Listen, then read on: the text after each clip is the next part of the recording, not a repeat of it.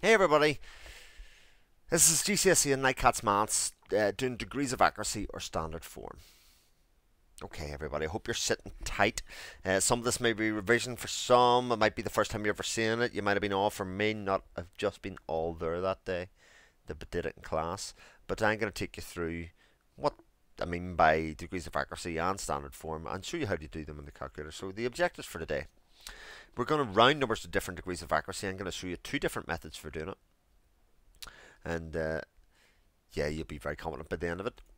We will then use this to estimate our answers, which is all great. Understand how to represent a number in standard form, and indeed why standard form even has to exist. And last but not least, we're going to calculate with standard form. I'm going to show you how to use your calculator with standard form and how to do these standard form calculations. So degrees of accuracy, there are two different ways I'm going to show you, like I said, and the first one I'm going to show you is rounding to decimal places, sometimes written as DP.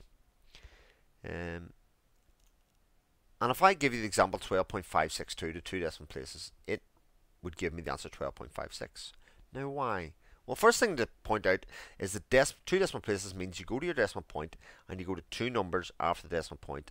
And that's all the numbers we want in our answer. So we only want two numbers after a decimal point in our answer. So anything to the right of that is superfluous. So what way we round it depends on what the digit after where we want to round is. So the method I do is I teach people to draw a nice line at the rounding point. So after the 6, for instance. There's two digits after a decimal point. That's where we're round. We'll put our line in. Then we'll look just at the number exactly to the left and the right of those numbers. Everything else is kind of, in the most case, totally irrelevant. Okay, so 6 and the 2 are the only things we're interested in. And what we do, we round 62 to the nearest £10, or the nearest tenner, or the nearest 10. And most people are very good at that because they can visualize the money and know it's 62 to the nearest 5. Or the nearest 10, sorry, is 60. And what we do is, I usually get them to write it down just below it, and then they can copy everything else down as it is, just to the left. That's so you have 12.56. The answer is just whatever is to the left of this dotted line. So you get your 12.56. If I do another example, 9.558 to one decimal place, well, your rounding point is there. Your box to the left and right is there. 55, is it closer to 50 or 60? I'm not sure. Well, they had to make a decision somewhere along the way so that it was consistent all the way along. And if it's 5 or above, we round it up to the 60. If it's 54 or below, it rounds down to the 50. So that becomes 60, and everything else to the left, that stays the same. So we get 9.6. And that's decimal places. The second one we're going to do is significant figures, and it's like decimal places, but we count digits from the left which are not 0 to be our first significant figure. And we fill with gaps with zeros that hold the place. Now those two things might make an awful lot of sense at the moment until I show you some examples. So let's go. Count significant figures from the left, starting with the first non-zero digit. So if I have 49382 to two significant figures, we're going to round this to two significant figures.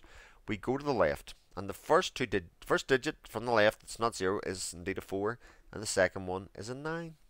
And we do the same thing as before. We put our dotted line in and our box around these two bits here. We're rounding off this number and a line's around it here.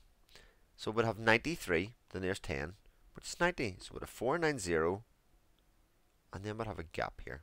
And this is where the place zeros to whole value comes in. Because if I round 49,382 and get 490, that number isn't representative or rounded of 49,382, but 49,000 is.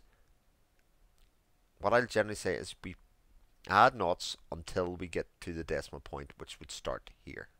So we'd get 49,000. What about 0.05961? We'll count significant figures from the left, starting with the first non-zero digit. Well, the first digit is 0, as the next one. The first one that isn't is the 5. We'd put our line in here, draw our box around. 59 to the nearest 10 is 60. And we're only going to write down whatever's to the left of that line.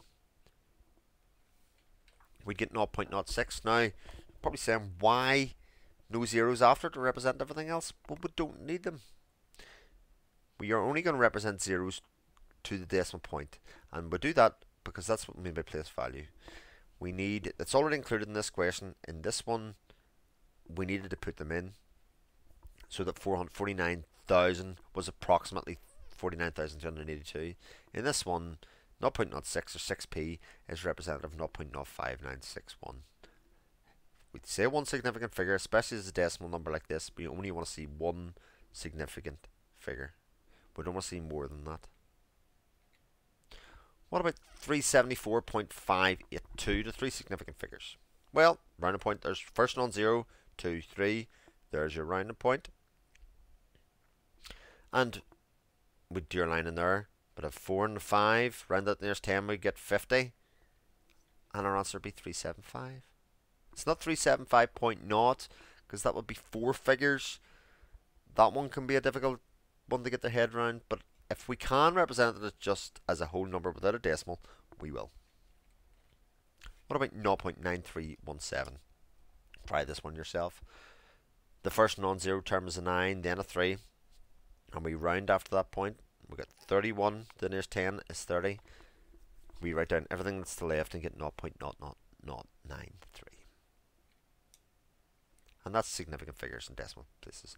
There are ample examples in the notes for you to try. See how you get on. Standard index form. Right. Standard index is a method for writing very large or very small numbers using indices. Why the hell would you want to do that? Well, there you go. What's that number? What? It's 3 trillion. And it's too big for a calculator, or it's too big for my calculator. Some of your very fancy-dancy modern calculators can keep going forever and ever, but it won't fit in my calculator. And more than that, it's visually confusing to look at. There's very few people who will look at that number and go straight off the bat, oh, it's 3 trillion. They'll probably count, oh, well, there's 6 knots. 6 knots is a million. So the next one, that's a billion. That's a trillion. And that's the process they'll use for working it out. What happens is, when you get really big numbers, the numbers become visually confusing to look at. So we want some sort of notation or some sort of way which we can represent the numbers that makes it easier to calculate. Okay, so we could say that that's 3 and 12 zeros. We could also say it's 3 times 1 trillion. There's 2 ways of doing it. 1 trillion is the same as 10 multiplied by itself 12 times. So what we could say is 3 multiplied by 10 to the power of 12.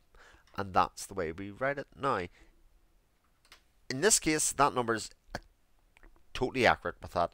But in many cases in standard form, we round a part of this number to give us a slightly rounded answer in standard form. And we'll see when that comes up later on. So we want to convert 500 into standard index form. Now, what we could say is that's 5 times 100, and 100 is 10 to the power of 2, or 10 squared. So it'll be 5 to 10 squared. Easy peasy. What about 4,000? Well, I think you're probably going to start to get into a little groove here. That's 4 times 1,000, which is 4 by 10 to the power of 3. Isn't that good? 60,000. You're right. It's 6 by 10,000, which is 6 to 10 to the power of 4. And I know what you're thinking. It's just the number at the start multiplied by 10 to the power of how many zeros there are. And you would be right in this case. You would also be right in this case. However, what about 39,000? Well, you'd probably say that's 39 by 10 to the power of 3. And you wouldn't be right, because there is one other facet of standard index, or standard form, that I have left out. This number must be between 1 and 10. The first number must be between 1 and 10, and the reason is that it makes it consistent for all the numbers that we have. Say we had 393,621,423,000. Well, we'd still have 10 to 3 at the end, but this number would still be visually confusing at the start. So what do we do about this? This is a wee bit of a problem. Well, what we say is, if it's between 1 and 10, after the first digit, if we put a decimal point there, how many spots would we have to do to move it so that it made 39,000 again? So if we put the decimal point after the first digit, it would have to go 1, 2, 3, 4.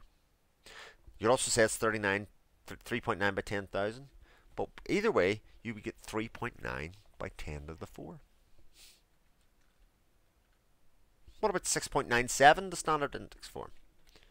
Well, I have it represented here in a nice little decimal place chart. 69,700 looks like that. If we move the digit after the first, or the decimal point after the first digit, we'd have to move it 1, 2, 3, 4 spots, so we'd get 6.97 by 10 to the 4.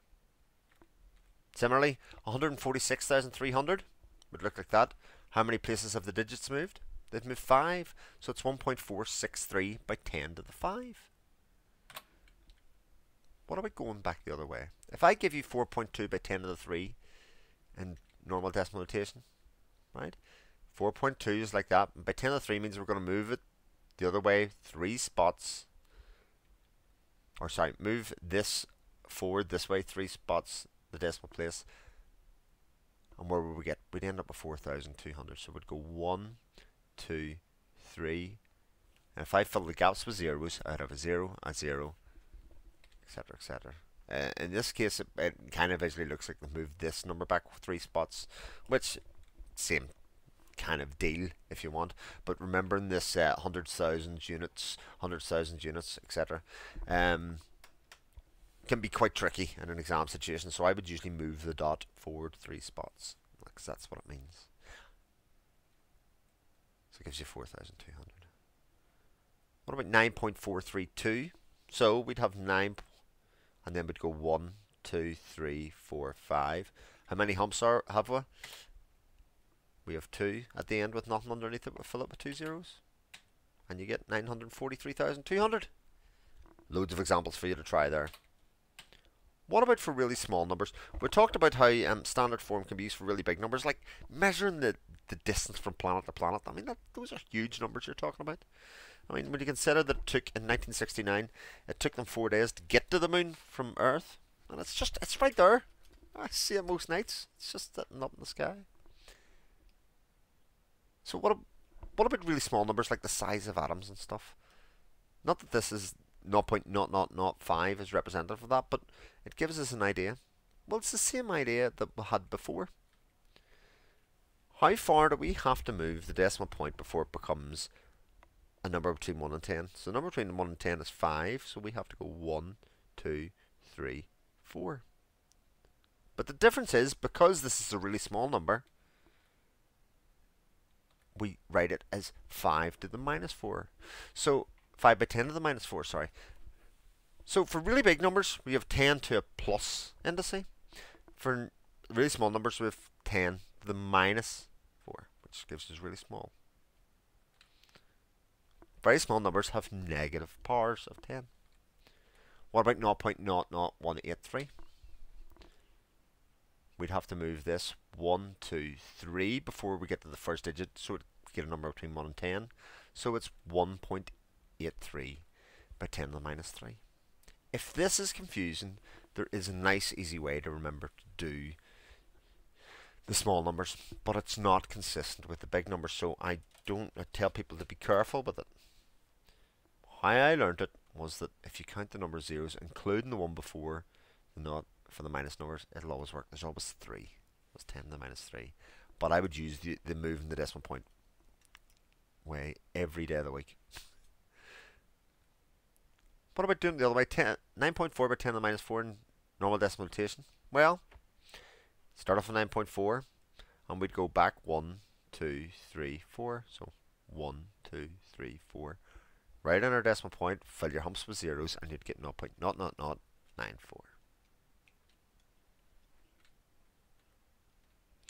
2.73 by 10 to the minus 2. Same thing. Move it back 2 spots, you get 0.0273. I have a little exercise stuck up there about the planets that I've stolen from somebody else. I can't even remember where it's from, so I can't even remember where to give credit. If it's yours, pop a note in the thing below, and I will give you credit on the website, etc. And thank you very much for that resource. But it's something for you to try, and that is the end of that. Aside from our calculator. So there are calculator pressings in there, but to represent standard form, you will either have a button that says exp or by 10 to the power of x. And to input the numbers that you have, we use one of these two numbers. So to enter 6.2 by 10 to the 3, we would either type 6.2 exp3 or 6.2 by 10 to the x3. Similarly, to enter 9.483 by 10 to the minus 6, it's 9.483 exp to minus 6. Exp means exponents or exponential, and that's another way of saying by 10 to the power of x. Those things are exponentials, much like indices and things like that. Okay, just jargon and text speak for mathematicians. Not that, but some people just like to know what these things mean or why it's exp, etc. So if I have 2 by 10 to the 3 multiplied by 3 by 10 to the 5, if we put that into your calculator, we would get 6 by 10 to the power of 8. You could also have done this using the rules of indices from before. You multiply our two numbers together, 2 3's give us 6, and 10 by 3 or 10 to the 8 means we add the powers together, but it'll give us 10 to the 8. Similarly, 8 by 10 to the 4 divided by 2 by 10 to the power of 2. You can put it in your calculator, or you can do the 8 divided by 2 to give you 4, and 10 to the 4 divided by 10 to the 2 gives us 10 to the 2, which we subtract the powers. In some cases you don't even need a calculator, you're so skilled at what you're doing. Another example for you to try, and this time I've given you exactly how to put it in the calculator.